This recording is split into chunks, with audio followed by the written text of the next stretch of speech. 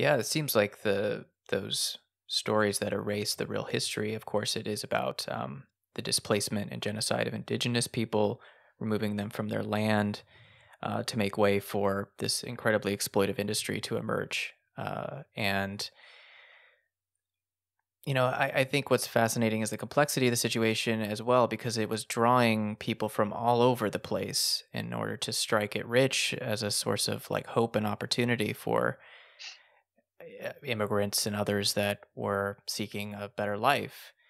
So there seems to be a lot of intersecting issues, as well as when you talk about in the book about the conflicts, the class conflicts that emerged, issues with public health, the lack of infrastructure, underdevelopment in these places as, uh, you know, f- the capitalist class were extracting enormous amounts of wealth out of these regions. So it's an incredibly complex, multifaceted subject. Um, Yeah, if you could talk about, I mean, this town of Cobalt, what, if you don't mind, I know it's described really well in the book. If you could provide something of a brief history of this town, of also including, of course, the indigenous people that were excluded Right. Yeah. ultimately from the wealth that Well, was extracted there. Yeah. so Cobalt's about 500 kilometers north of Toronto, but it's very Hmm. much in the heart of the Canadian Shield, which is very rugged, uh, you know, basically Precambrian rock and pine forests. And so again, it is in central Canada, which had no history of that whole mining culture. The region that I represent politically now is one of the biggest mining regions in the world. I mean, all these mines have come out of the wealth of cobalt. But so in 1903, there's which is just 4 years after the Klondike. So to put it all in perspective, so we're just coming out of the Klondike. At the same time, in Colorado, there's this massive labor conflict going on between the miners and the capitalists, the Colorado Labor War. So this is all happening at this time that they decide they're going to run a railway into northern Ontario, and it's they're running the railway to claim the land, to take it, because under how Canada was set up as a nation, most of this land had been literally owned by the Hudson Bay Company. I mean, a foreign company owned all of northern Canada. So Hmm. we were a multinational extraction place long before we became a nation. And Hmm. the reason they build the railway is because they're trying to secure a claim on this land, and they accidentally discover silver. And Hmm. this silver is so rich that nobody had ever seen silver like it since apparently the 1500s, because it was so pure. And initially, nobody knows what to do. So the first wave of people coming in are coming in literally from, you know, Coeur d'Alene. They're coming in from Butte. Butte is a real mining powerhouse in that time. They're coming in from the American West because they have the expertise. But what they bring with Hmm. them is the labor conflicts of the Western Federation of Miners, Big Bill Haywood, this wild anarcho syndicalist history Hmm. comes with these miners, because they're the ones who know how to open the mines, bringing with them the Gilded Age capitalists out of New York, who are rapacious and brutal. So right Hmm. away, you begin this story in this little town in northern Ontario with this extension of the American West. And then to get the mines up and running, you need people from all over the world. So Canada sees itself very much as a multicultural country, and Hmm. that we see our Hmm. cities as multicultural, and they often think of the north and the rural areas as sort of the backwash. But the multicultural state emerged in the industrial towns like Cobalt. So you have Syrians, Russian Jewish families, Italians, um, everybody from across Europe is here, including, which again was erased from our history, was a really fascinating Black history Hmm. that has just been erased. It's like people just didn't cover these families, so they didn't think it mattered. Well, I think it does matter. I think it makes our story a lot more interesting. So you have suddenly in this place, and it's the worst place on the planet to establish a community. There's nothing viable here. It's hard rock. It's cold. This is not where you set up a town. And now you've got thousands of people coming in. So from the beginning, you have enormous social pressure, but you also have a community being formed that is completely unlike anything else in the country at the time. Mhm. Mhm. So it sounds like this is becoming something like a company town, as they would call it, or a place where you had mining uh, companies that are really the authorities in these towns. What role did the Canadian government play in all of this? Well, this was what makes Cobalt so chaotic is that it's a common practice in these mining towns basically they are company towns, but you have 100 different mines operating. So Hmm. uh, Hmm. you don't have that sort of central corporate powerhouse. And then you have all these squatters living on all the land because the mines are trying to kick people off the lands because they don't know the silver is running so rich and they don't know where it's running. So it's running all over the place. And the government takes an extremely predatory approach to this. They see this as a colony to be exploited. They've kicked the indigenous people off the land in the area around there, the Temagami people, and then the Algonquins in the neighboring reserve. And then they're completely exploitive to the people in the community. So you're dealing with a community that has badly poisoned water from the get-go, really brutal labor conditions. We have general strikes starting to happen. You have this multicultural community being born in what is very much the Anglo-Saxon state, and it's very much out of sync with anywhere else. And no government is willing to stand up for the people. The people are having to they're facing extremely uh, disadvantageous and dangerous conditions to actually survive. And meanwhile, everyone's trying to make as much money as possible. So they're setting up live theaters. There's this giant vaudeville network happening. They're setting up pro hockey teams because mining money is spending money. So you have this facade of wealth and global, literally a global economy of people coming in and thinking that this is, people are coming in from New York all the time because they're investing. And yet you've Mm. got shanty shack neighborhoods and poverty and that violence that happens in poverty. And the whole story is always about the whitewashing. It's always about telling a gung ho story. And part of why really wanted to write this book is I find Canada writes its history continuing this sort of happy go lucky colonial narrative that's false. And so let's deconstruct what happened here. Let's figure out the real story. This isn't to say the story is wrong. The story's a lot better when we say, okay, there were Indigenous people here. What happened? There Mhm. was racial conflict. Why was that?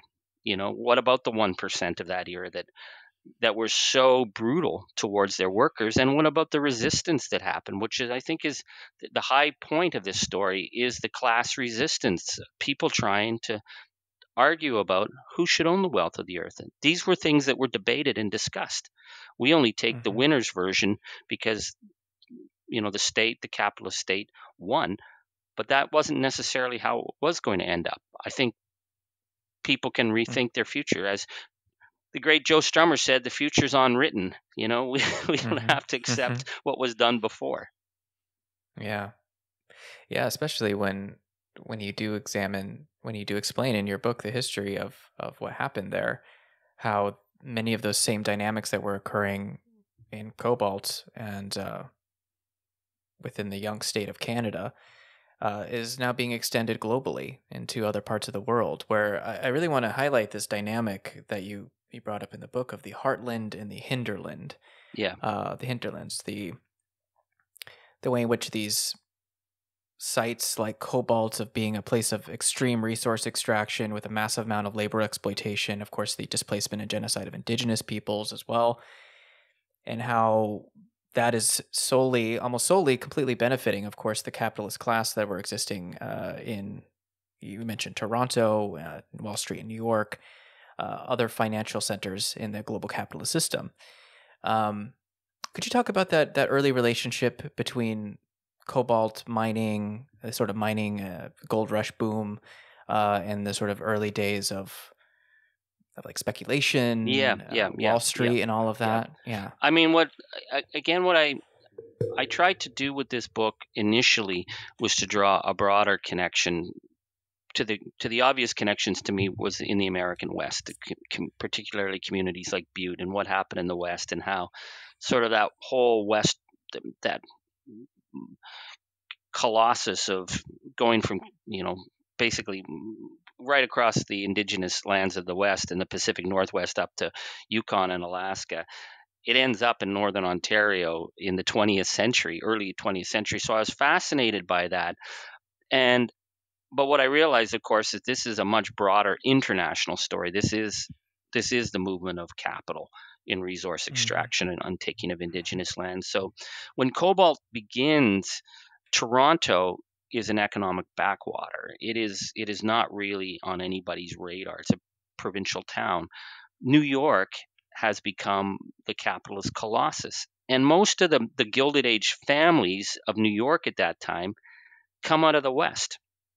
The Guggenheims, the Carnegies, they all made their money in the American West in real brutal, rapacious capitalism. And then they reinvent themselves as sort of the Gilded Age capitalists of New York. So the cobalt discovery immediately is of attention in New York. And what I try to deconstruct for people is that very quickly you learn that the real money that's made isn't in a mine. The real money is made in stock promotion. So there's a number of mines that are incredibly rich. And yeah, they're making money, but the real money is being made by guys floating all these bogus companies with extraordinary names like, the Princess Cleopatra Silver Mine and all these, mines that they're selling stock, and they're just frauds. And so very early on, first of all, the Guggenheims get their fingers really badly burnt in cobalt stocks. And New York gets cold feet. And then these mines that are coming out of northern Ontario are so tied to corruption and fake fraud stock that both New York and London start to get cold feet. And that opens the door for Toronto. Quiet little Toronto starts setting up its own mining stocks to promote, where in Canada, for the longest time, corporate skullduggery and corporate mining fraud has been considered almost romantic, almost fun. It's like I've grown up with it my whole life. People think that these guys who rip you off in a mining stock thing are colorful. And so international regulators start looking at Canada as like, what the hell is going on there? And what is going on is that massive amounts of money are being made. And the only thing that justifies this is they continue to find massive wealth. But along with the wealth is all this corporate corruption. That's something that has been exported around the world. 75% of the world's mining companies today are registered in Canada. Why is that? It's because the low obligations for corporate recording, some of the lowest taxation rates in the world, the ability to not have to show what you actually have in a mine for investors, but you can speculate what you think is in the mine, certainly helps people who want to sell claims that may not really be all that worth much. So Canada is this sanctuary for all manner of corporate behavior that's some of it's not all that pretty, and some of it has led to some real violence and abuse in other jurisdictions in the global south. And that's something we don't really talk about in Canada. And I thought a lot of this comes out of cobalt. So cobalt to me is a way of saying, okay, guys, how did we get where we are in the 21st century as a nation? Where does it come from? And a lot of it comes back to this little town and all the wealth that was exploited there. Yeah, I mean, essentially what I'm getting from reading your book is that fundamentally the same dynamics that existed within Cobalt and between Cobalt and Toronto and New York is essentially what's still happening to this day, except it's just been extended to the global south. And absolutely, it really just speaks to how powerful these myths. I mean, it extends to people here in the United States. I'll just mention something very topical, which is the trucker convoy in Ottawa. And of course, it extended to other places as well across the Canadian border. But here in the U.S., I mean, people were a bit shocked by something like that. They couldn't believe that doesn't seem so out of character for for Canada. It was a bit yeah, just of a shock to, I think, the United States, and I It was think it was a that's shock to all of us. Yeah. right.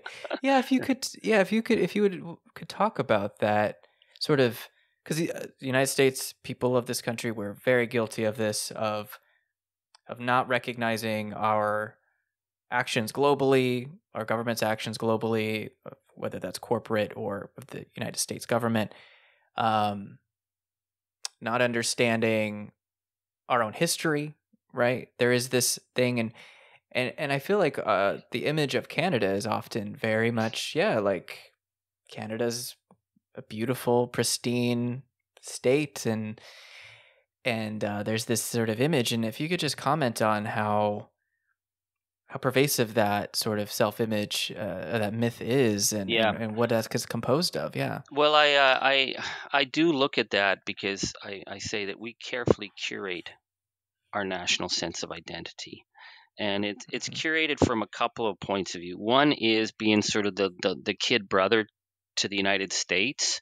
Um, mhm, a lot of a lot of our histories were rewritten. I said the Cobalt history was certainly rewritten by mid 20th century nationalists who were saying we're not American, so we're not like the Americans. So the Americans have Hollywood and they've got their gunmen. We're peaceful. We don't have guns, even though mhm. um, I think Michael Moore said there's more Canadians own guns than there's many Canadians own guns per capita. But we don't. Yeah, We didn't want to have that kind of most. Well, we don't have AR-15s. Okay, so that's a side issue. But sure, yeah. that the idea of our frontier stories were not going to be like Hollywood. So Mhm, we were the peaceful state, we were the get along people, and we carefully curate that image. And obviously, we bump up against reality when we're dealing with mass rape and violence against Guatemalan women at Canadian mines, or horrific human rights abuses at Canadian mines in New Guinea and in Africa. That we have a problem with that, but Canadians have curated this sense of self. We've also curated another thing, which is this idea of mythic north. So you described it, this pristine northern land. uh, I write about Cobalt and its neighbor, which is this place called Temagami, which is it is considered, it's so iconic. It's such an icon of Canadian identity. This beautiful, pristine place where you don't see anybody and you've got your canoe.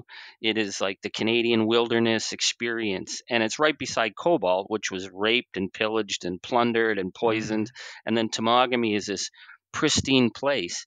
And what you weren't supposed to see were the Indigenous people who lived in Temagami and who never left their land. This was a place where white, wealthy people, mostly from Toronto and the Toronto suburbs, or from basically the same American communities that were the big investors. A lot of American money is in Temagami, and they love these lakes, and it's this image of Canada as this pristine north, the sacred north. We all of our paintings, our iconography is about that, and yet we've got the tar sands and we got massive mining operations and huge clear cuts, and we just don't. Partly because we live in the shadow of the United States. So as long as you guys are doing really crazy stuff, people don't notice us being really mediocre. And every now and then, some of our crazy stuff gets out there, and people will go, "Oh my God, what's going on with you guys?" It's just we don't yeah, tend to get noticed. So every now and mhm. then, people say, "What's going on there?"